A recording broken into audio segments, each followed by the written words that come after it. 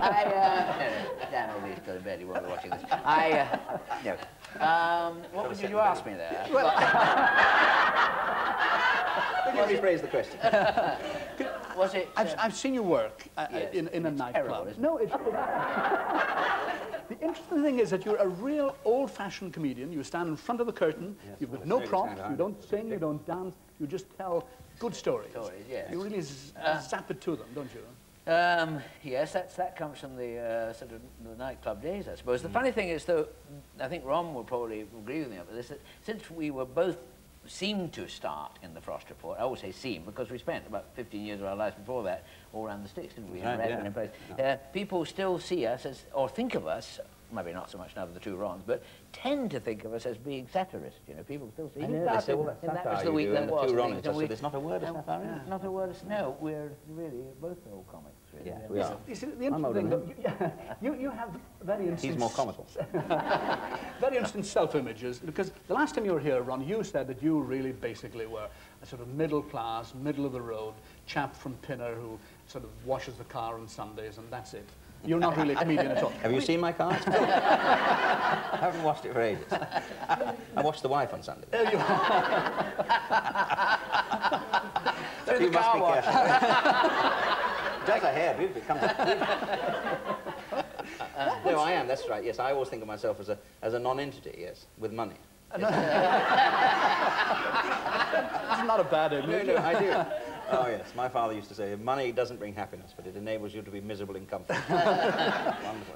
When you come on the stage now, I'm sure a lot of people, you know, going along to the Coventry Theatre will expect to see you sitting at desks and just sort of doing a television... We don't... No, it's not that at all, is it? Not at all. It's... No. We do things that you might, the type of material that we might expect us to do, but also it's a very, very big production with huge dancers. Huge dancers? Huge dancers. Well, I make them look huge. I stand and I make them look thin. They're very good. They're very good. Lovely, yes. Wonderful routine, spectacle, yeah. and for the children as well. Now, because we are, because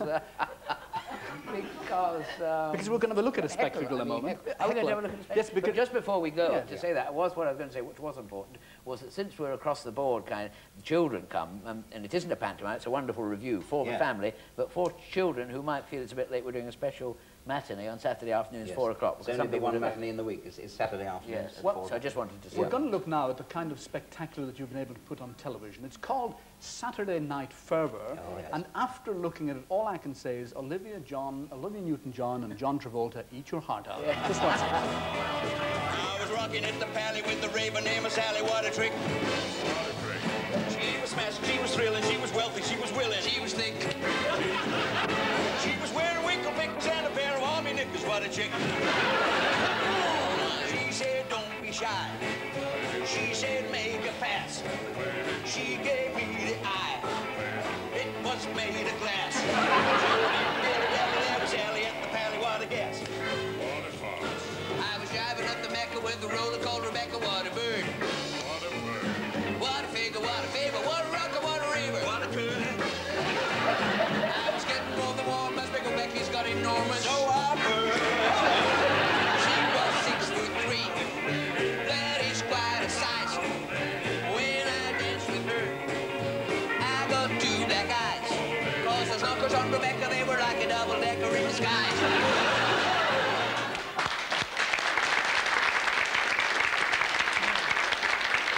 Fabulous stuff. You have we one were of sitting down all the time in that sketch. Yeah, that is. And what about the two country western singers you introduced, Fat Belly Jones? And Yes, we're doing those in the show at Coventry. We are actually we do Coventry. yeah. Jim Jehoshaphat and Fat Belly Jones. Jim, that's right. Yeah. They were really something special. They really caught on. Yes. I like the touch of the Gene Vincents there with the black leather and the dark glasses. How long did these take to put together? Because about 3/4 of an hour. Hard work. We come in the afternoon. No, it's, they take a long time. We do the shows weekly once we've done the filming. We do a month's filming for the whole series to start with, and that is the serial, you know, the bit in the middle, Piggy Malone or whatever. This time it's the Women's Lib thing. But then after that we work weekly, and we rehearse all the week and do it in front of an audience like this, only about, what, 5 times, 6 times as big? Yes. Perhaps.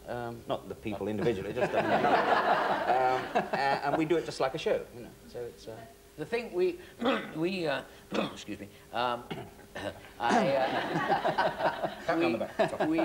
We find is that we try and get it as absolutely right on paper, don't we, before we actually do it, so there isn't a wasted. So when you put it on the table in front of them, that's what you're going to do. Yes. That is near. You're not rewriting all the week. You're not rewriting all the week. We hope. So we do a lot of pre-work on the drawing board, don't we? That's right. See, inevitably people make on the ironing board. You know, people make comparisons with double acts. You are not a double act. You are single acts who come together.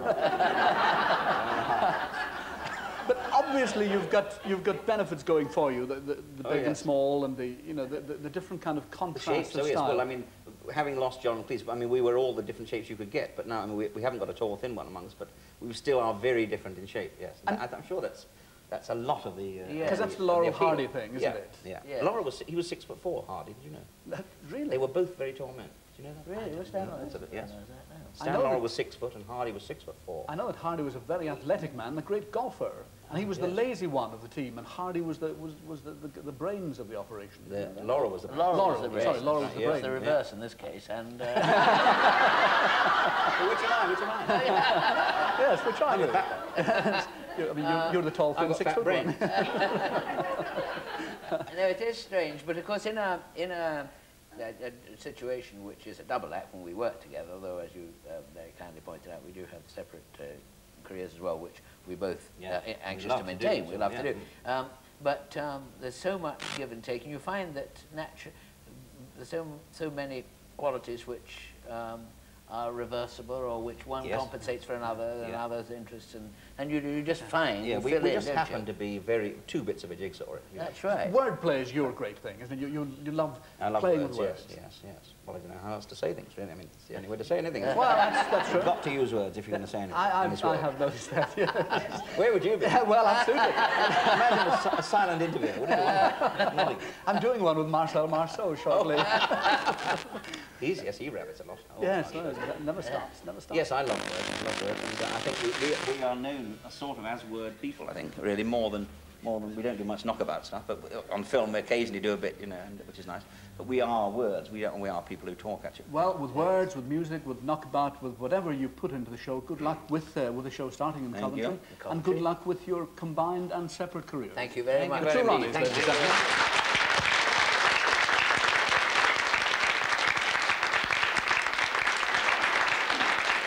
Thank you very much. Well now, how to